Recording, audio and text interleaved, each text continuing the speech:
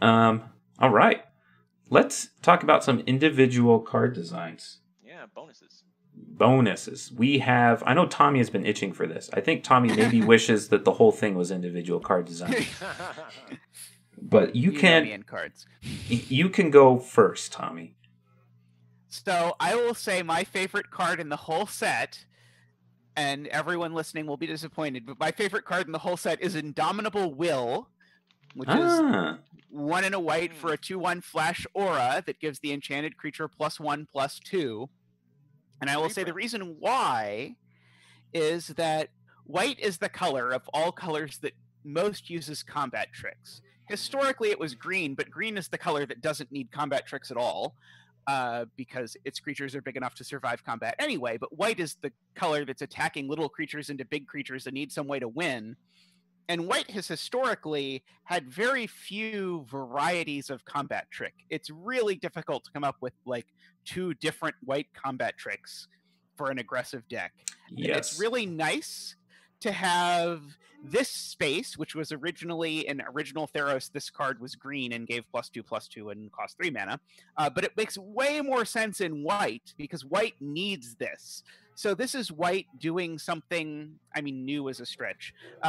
Because there's like feat of resistance and other things to do with counters, but this gives white something that I think white could do regularly as variations on this that would play well. And so that was my like thing that I saw that made me smile the most out of the whole set. You realize it's a reprint, right? It is not a reprint. It is a reprint from For Champion. Magic Oh, it Origins? is! Oh my god, it is! Yeah, Wow, it's a no, I reprint. totally did not realize it was a reprint. But Well, You still like it. I still like Yeah.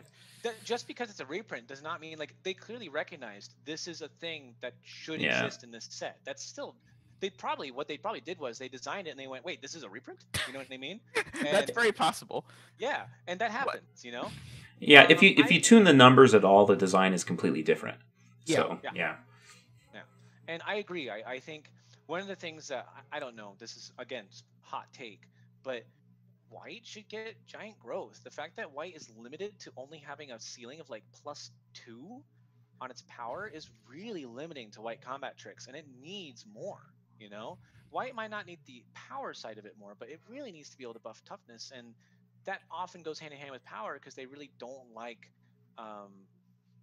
flip-flopped bonuses sometimes on tricks, and the fact that they could jump up the power better would be better for the white smaller creatures. You know, I want +2, +3 on a like it's not giant growth because giant growth is so iconic. Yeah. But it needs something on its 1 mana tricks other than just indestructible if you do the thing the set cares about. Yeah. In addition to +2/+2, kind of like how they finally gave them the 4/4 for 5 at common. I think it's just the same principle.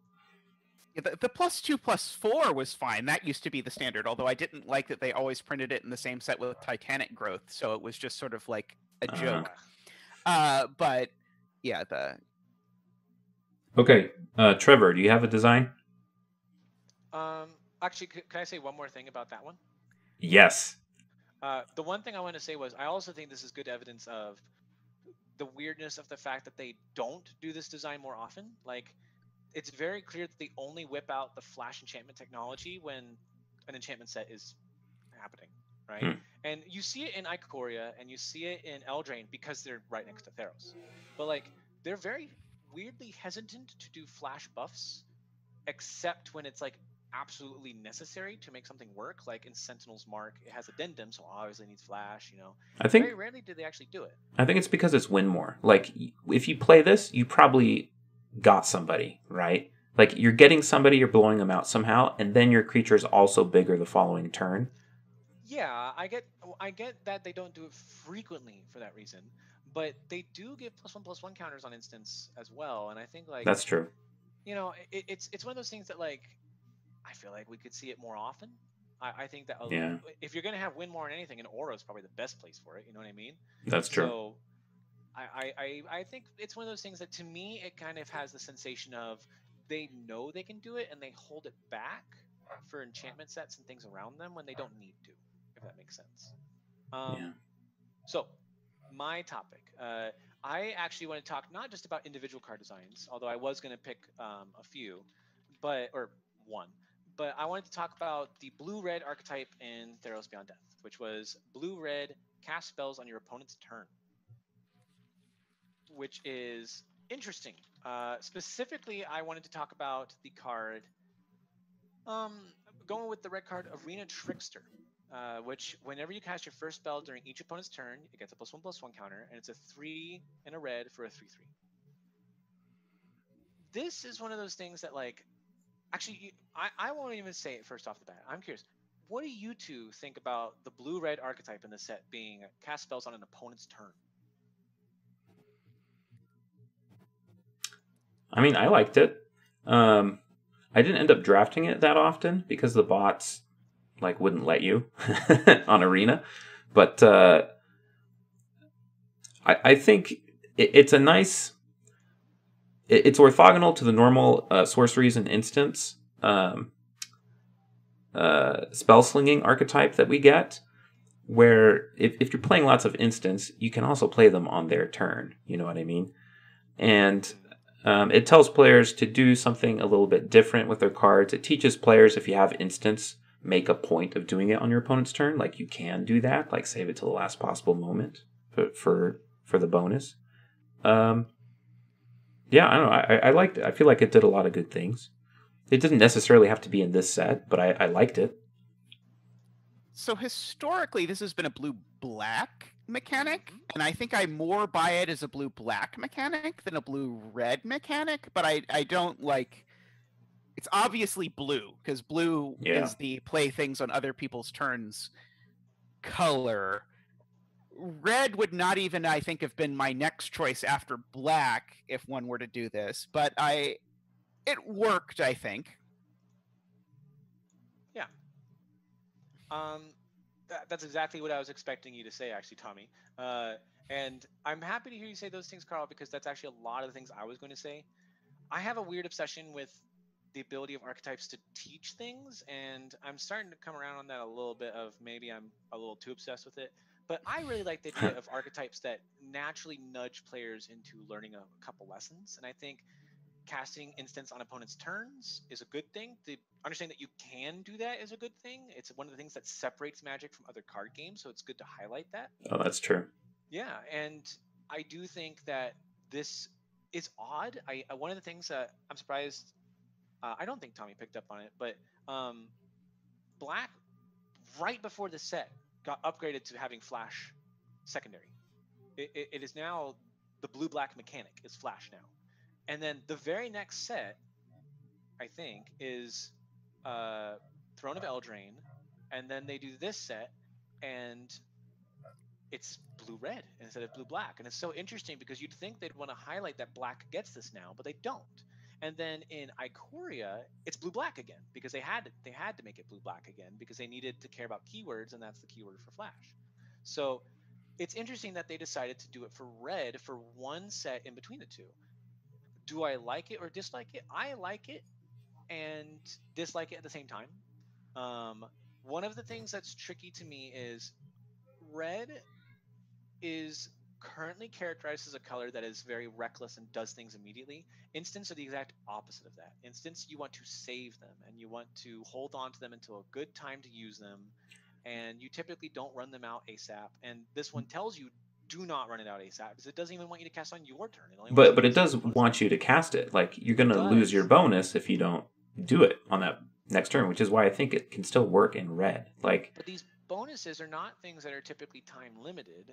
They typically are things that are patient, right? Like, yes. Well, you lose your window if you don't do it. Like, you're not rewarded to hold up your counterspell until they cast something. They want you to cast a combat trick on their turn or to save your removal spell for their turn. Like, things that you would be doing on your main step during your turn to just wait. And if you don't do it, then you miss out. And that does feel red to me. I think it's an extension of red. I think that the ability...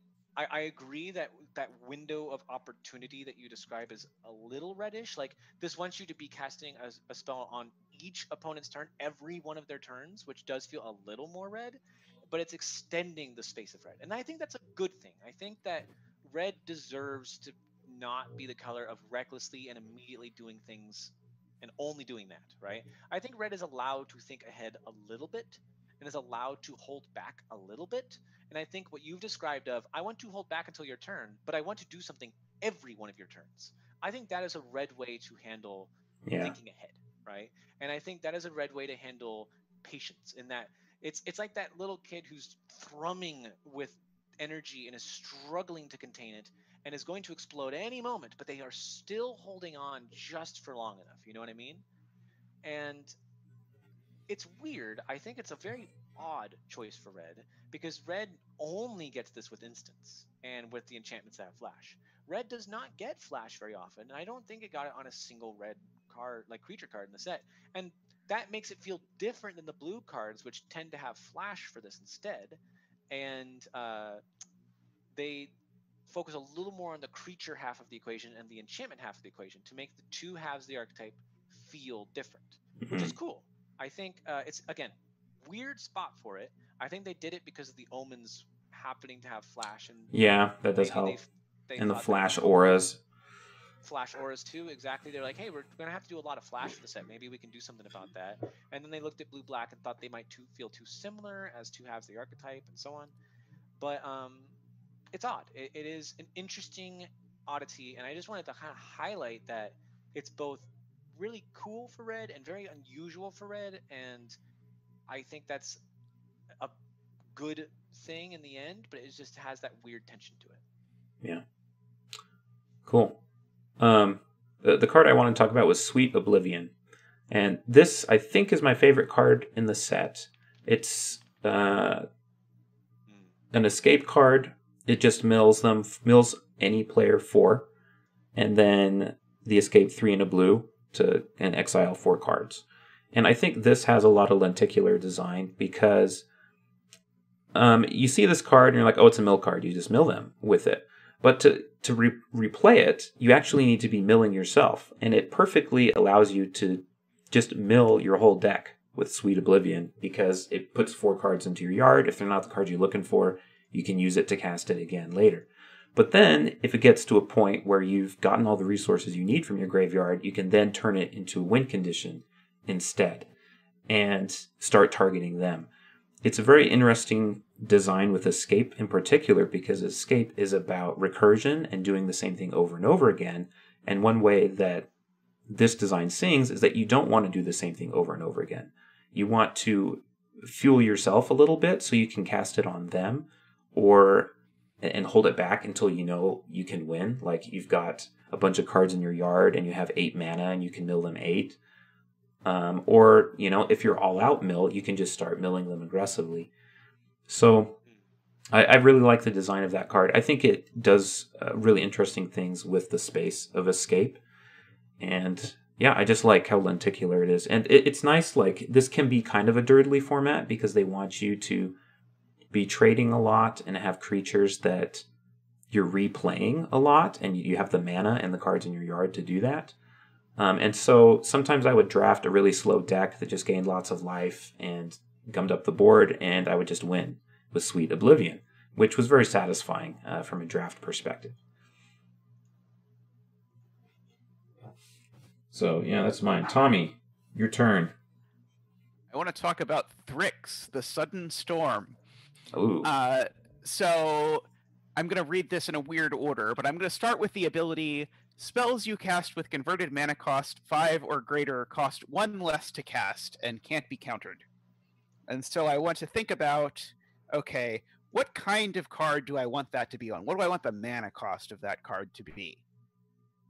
Well, I'd say if you want it to play it on curve and you want that ability to be relevant, then you'd need this to cost 3, because you need to play it on 3, play a land, have 4 lands, and then play your 5-drop. That would have been ideal.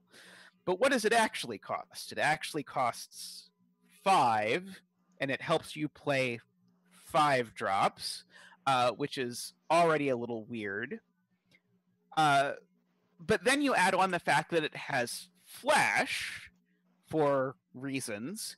And sort of like the thing you read when you look at the can't be countered and the flash is you think, okay, I'm supposed to play this in response to them countering one of my 5-drops. Oh no. Except there's no way you can possibly do that because it costs 5 and you're playing a 5-drop, so that doesn't really make sense. But then on top of all of that, it's also a 4/5 flyer for 5 mana. And so I feel like at the point where you're printing a 5 mana 4/5 flyer with flash, it just doesn't matter what the other ability does, because every 5 mana 4/5 flyer, whether it has flash or not, is the same magic card, because you play it and either they kill it or you kill them.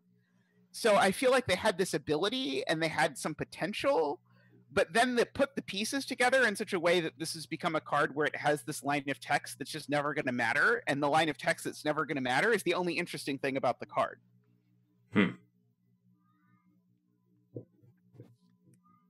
So these are the nitty-gritty things that I pick up on there, that I complain about on these cards. But I want this to cost 3 mana and have different stats and these abilities, and then it would be way more interesting. Yeah, just more like internally consistent, or like to help itself succeed. Clearly, it was a companion for Ikoria, so it had to converted mana cost 5. I guess. Oh no. Yeah, it's an oddball. Tommy talked about this to me in the past, and I explained a bit about the flash and all that. I think that stuff makes sense, but yeah, it being a 4/5 flyer, like if it was smaller, you would be more incentivized to use the ability, which is the fun part of the card. But now it's just like beat them in the face. So the fun part of the card is kind of trinket text. Yeah, that's block fair. their 4/4 with it by flashing it in, and then beat them in the face. Yeah, I mean, that's how it plays in Limited. That's what it does. Yeah. And I have a hard time imagining this being good in Constructed. Like, maybe. It's an EDH card, I think. Oh, yeah, I guess. Kinda. I think that's what it's meant to be doing. I think it's fun. It's going to be in my Sphinx deck because Sphinxes love it, but you know. All right, Trevor. Do you have a card? Yeah, Hateful Eidolon. Ooh, I was going to pick that it's one. It's a 1 mana enchantment creature spirit, lifelink. Whenever an enchanted creature dies, draw a card for each aura you control that was attached to it. It's a 1 power, 2 toughness. It's your boy, Trevor Tragedy, and I say this would have been in my Greek Tragedy set. Because this cares about auras in a way that is compatible with original Theros, but you see, it also cares about auras in a way that sells tragedy. Now, the white-black archetype, which is auras, works with both pacifism and dead weight, as well as heroic auras. So the cool, ironic twist, which dramatic, tragic irony is also part of Greek tragedy, is that now the very mechanisms of heroic are used for tragedy. And I think that would have been really cool. I like this card a lot. It and Dawn of Angel both have a really cool way of caring about auras that is unique, which hits upon the thing that you were saying, that we needed to care about auras and enchantments in a way that was unique to auras and enchantments. Yeah. This is a way that's unique to it. And it's a way that the original Theros did not explore, which is the ability to enchant your opponent's creatures. Bestow did that, really weird cycle that nobody liked, but this one does it in a way that actively rewards you for casting the auras you already wanted to be casting, which is stuff like Dead Weight and Pacifism, the auras that are usually more acceptable because they removal instead of risky bonuses. And I think the fact that it can interface with both is a really good transition point to a thing that...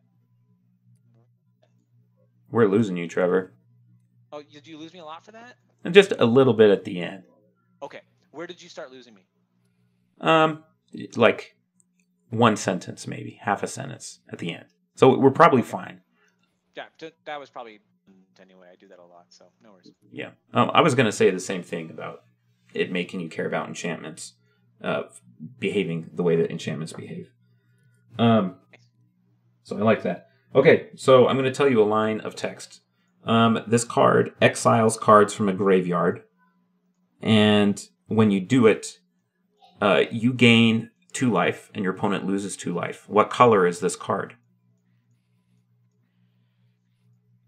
It sounds very black, but I'm guessing it's not black. Yeah, it was a little too leading there. No, it's red-green, obviously, because Clovis. Yeah. Clovis, yeah. you know the icon of the red-green color combination in the pantheon of devotion, the color matters mechanic gods. So, yeah, I was like, oh, cool. It makes sense that there is a god that was locked up with the Titans that needed to be replaced. Like, they're tying up loose ends. Awesome new character. Okay, she looks kind of weird. What's her deal? Destiny. Okay, how's red-green Destiny? There's a whole blogatog, month-long argument about that.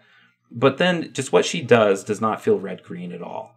It just feels like a very tortured way of them being like, how can red-green care about the graveyard? Well, maybe if they have this modular thing where they care about what you exile, and it might give you mana, or it could, do two things that happen when you put red and green together, which is dealing damage, and green can gain life. And hey, look, those mirror each other. I don't know. So all that logic is logical, and it makes sense in pieces, but there's no way that... I just think this is a horrible red-green god design, because it doesn't feel red-green at all.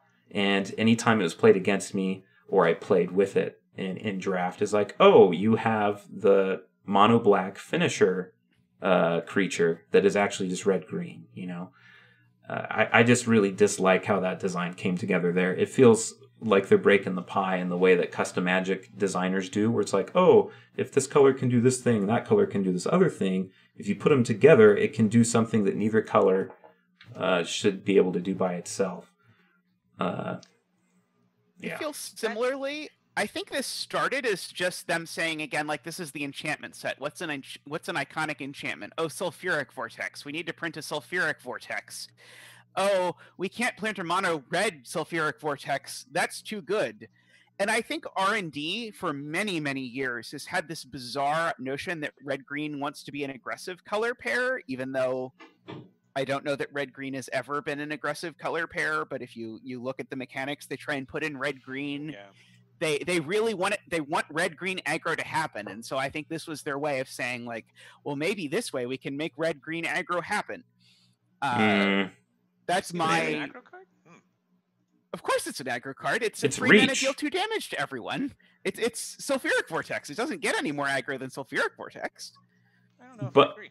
But it can also ramp you. But the problem is, when are you ramping with it? I don't know. If you have cards in your graveyard already, are you likely to need ramp?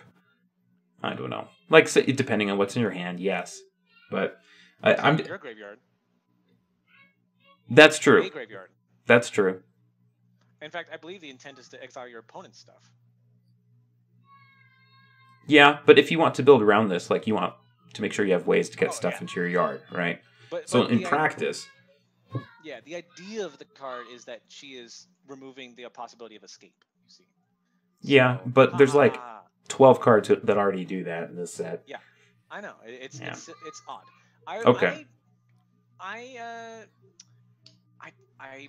gonna be the odd boy out. I think what you're saying about color mismatch is okay.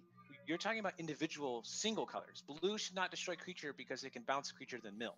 But blue-black can destroy creatures, right? And white-red gets War Leader's Helix, even though black also gets War Leader's Helix, because white can gain life and red can deal damage.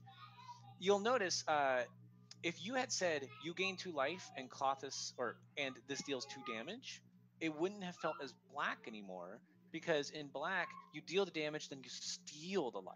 So they very deliberately wrote it this way, even though it's the opposite order of the mana symbols. And that makes me more mad, because it means that they knew it. Like, they knew... If you just change the order it's written in, but it still does the same thing, that doesn't make it okay.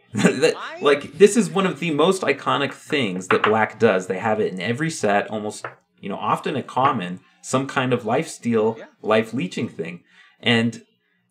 saying something that's emblematic of the red-green color combination can do that every turn, and not just like a small amount. You're not draining for 1, but for 2. Like, there's very iconic black cards that do this. I really don't like that. I would be so much happier with that. I agree, it's weird. Yeah. Yeah. Because I would agree, it's iconic black. It's also iconic red-white. Yeah. Does it really need to also be red-green? Yeah, exactly. It's just mud. I'm not saying I like it in red green. I'm saying that it's not a color pie violation. It just is really freaking weird. And Okay, they that's fair. tried. Not a They tried. violation, except in feel, which in Yeah, some ways is exactly. more important. In final sensation, it's weird. In red white, it works because the flavor is very clear as well. Like it's inspiring damage. When it's lightning helix, it's inspiring. War Leader's Helix is better, I think, because you deal the damage and then yay, your army's happy, all that stuff. In this case, it's weird. I agree. I don't like it. To me, I'm not exactly a fantastic, constructed player or anything, but to me, this doesn't like an aggro deck. I can be used for aggro, but the gaining of mana, the life, and the damage, to me, that reads as I am establishing a clock. If I can do this 10 times, I win, ideally, and I am adding some distance for you to beat me, right? This is making it harder for you to become the beatdown. And I can gain some mana to be able to cast some other things, I guess. I agree that part's really weird. But I feel like this is meant to be an inevitable feeling. I think it's meant to feel like I am inevitably winning, you are inevitably losing, and that's kind of meant to feel like this. The classic red-green feel. Right. It's a No. different. Either it's aggro. Which It's is white-black. I don't know. Or it's white-black or red-white or whatever. Even if you first Destiny. Sulfuric Vortex, what deck are you drafting? See, I think in this case, it's not meant for draft. I think it's meant to feel like a different direction for red-green. It's meant to be a more inexorable red-green. I don't know. You're very generous. I'm generous here. Very generous here. I like the final part, to be clear. But I think it was intended to portray a different dimension of red-green than we typically get. That's true. Everything about her feels different. I think it's meant to. I think it's meant to. Yeah. Like, I agree.